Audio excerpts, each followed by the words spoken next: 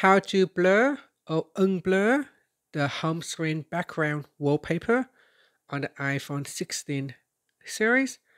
First, let's go back to the home screen by swiping up at the bottom of the screen. Then on the home screen, tap on Settings. Now in the Settings page, we scroll down and then tap on Wallpaper. Next, tap on the right-hand panel, right-hand side. And then we go down to the bottom and tap on Blur. So here, tap on the blur button to blur the background or to unblur it. After that, tap on the done button and then swipe up to return back to the home screen. Now you can see that I have unblurred the background wallpaper. Hence, I can see the background wallpaper. And that's it. So if you want to blur it, you can go in and tap on blur, then tap on done. And now it is blur for the background wallpaper. And that's it.